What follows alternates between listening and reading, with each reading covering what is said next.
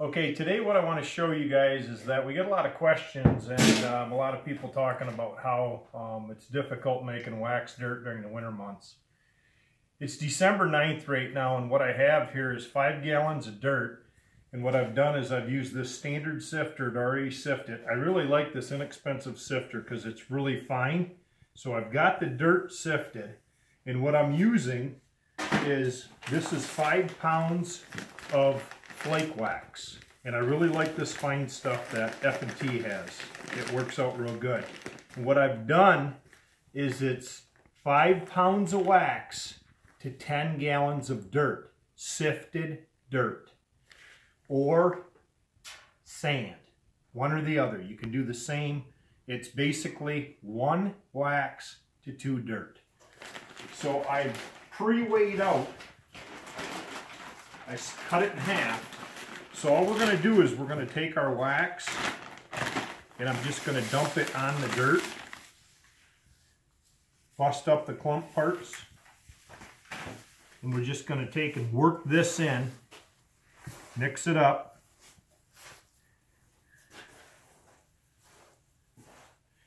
And this is a no freeze. There isn't anything really out there that works this good. A lot of guys talk about peat moss. I've used it for years. You will have problems with peat moss if you're in the east and north. The weather that we get, just because it varies so much. So you get this mixed up.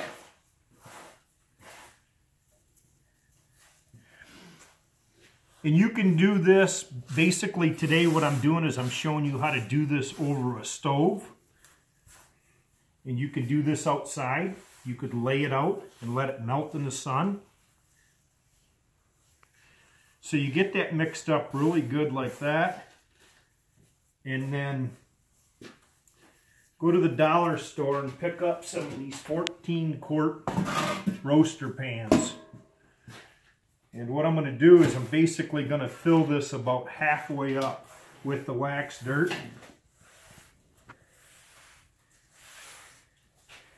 And that's, you can get probably close to,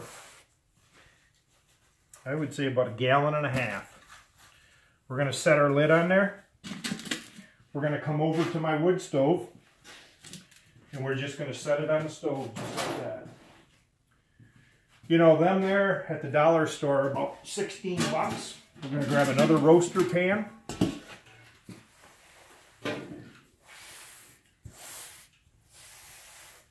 We're going to fill it, you know, not fill it up, but come up about halfway. Because what you want to do is once this starts melting, is you're going to have a wooden stick, or what I like using is this metal octagon bar.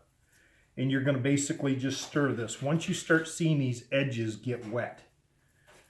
And we're going to set this second pot on. And we're going to come back in a few minutes and check it. So as you can see, if we run, this is 5 gallons of dirt.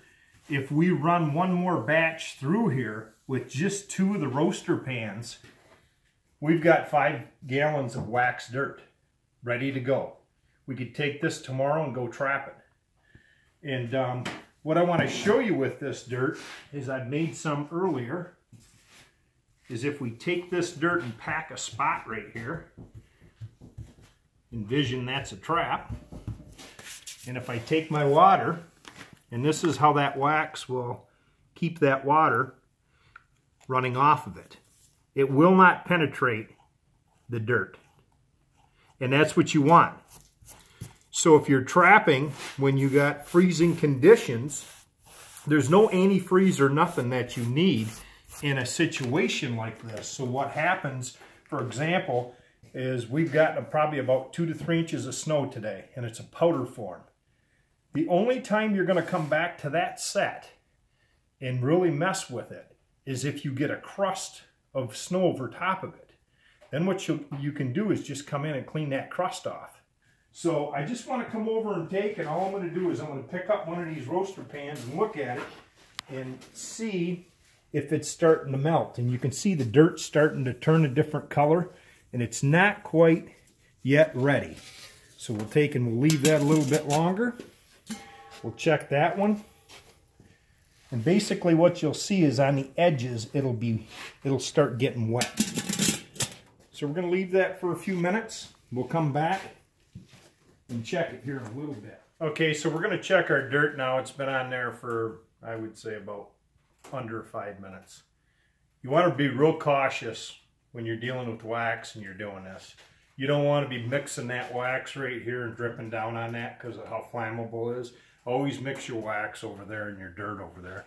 So what I got here is a welding glove, and I'm basically just going to take, you can use a piece of wood, my stir stick, and I'm going to just take and set this down.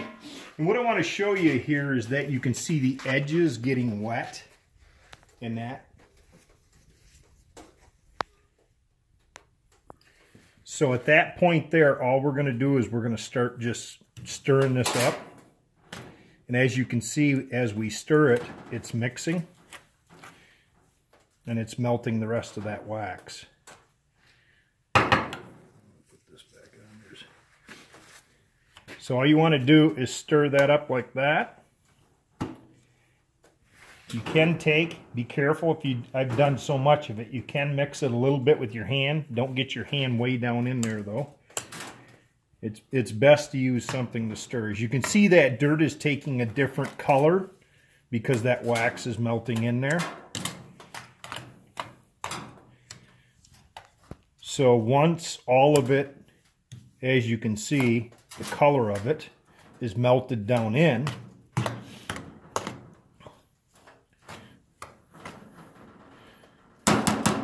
that one is ready to come off. We're going to come over to this one. We're going to set our lid down. And again, you can just see the edges melting. So we're going to stir this one. And on this stove here, basically I can put 3 of these across and I can go do something else. And have almost 5 gallons of wax dirt done in no time. And if somebody didn't have a wood stove like down south or something, you can use like a Coleman stove or something like that, right? Yeah, you can put these pots on a Coleman stove, control the heat, and you don't want it blasting. And just put the lid on it and stir it. That's the key thing. So we got this all mixed up now. And the next step that I want to show you is a very critical step, because this is where a lot of times when it's getting done, we'll have people that will call up and say that they ended up with a big clump of something. So what I'm going to do is I'm putting on my welding gloves or leather gloves or whatever. You don't need to I'm going to grab this and I'm just coming over here, and all I'm going to do is I'm going to get this out on there like that. And you can see that heat come right off of it. I'm going to set the roaster pan down here. I'm going to grab this roaster pan and we're going to lay that out like that. Set that roaster pan down there. Grab that lid. Put that lid on there. We're going to take our gloves off. We're going to move our sifter. Now, if you left this dirt just like this is the most critical. I have a lot of calls to where people's like, this hardened up on me, Harry. Well, it's going to harden up on you. It's got wax in it. Look at all that heat coming from it. A lot of times when people's at this point here, what they're doing is they're putting it in a plastic barrel or a 5-gallon barrel. What you want to do is you want to get this heat out of this dirt, and you want to get it pretty close to room temperature. So all I'm doing is I'm leveling this dirt out. There's a lot of heat in there. And let that heat come out. And you can see it just takes a little bit here. Be patient. You've come this far. Use something like this so that it's not melting to your glove. And I like to get it depth-wise, I mean roughly about 1 inch. And just let that heat come off of it.